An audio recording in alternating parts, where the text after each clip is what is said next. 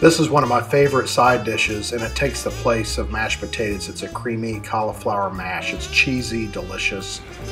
With this one, we add parsnips, 2 parsnips. It really adds a little bit of a sweetness to the dish, but you can just do straight cauliflower if you prefer. We carve out the big stem at the bottom, which frees it up so that you can start cutting it into little flowerets.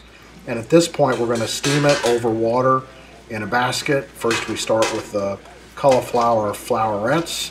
It's hard to say. And then we're going to add the parsnips that we've cut up.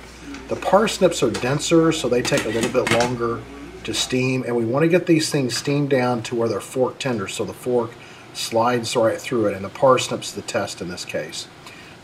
Once you get it that's nice and soft, you want to transfer it to another pot, because what we're going to do is actually start mashing this dish, these vegetables, with some cream cheese, a whole block of cream cheese. And again, that was for 1 full head of cauliflower and 2 parsnips. So we're going to mash it by hand, and then at this point we're going to get out emulsifier, and we're going to add a little bit of milk, maybe about 1/4 cup of whole milk. You could add cream as well, and we're just going to start emulsifying it. And it takes not too much time at all. You can kind of choose your texture. I kind of went with a little bit more like mashed potatoes. You could stop a little sooner than that and have it feel a little bit more like grits.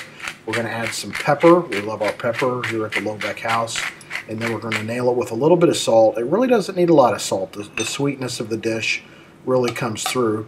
We're going to stir it up, and sorry, I'm using a small spoon, but I'm going to also test it with that small spoon, and I didn't want to use a big spoon to do that. So let's give it a quick test here.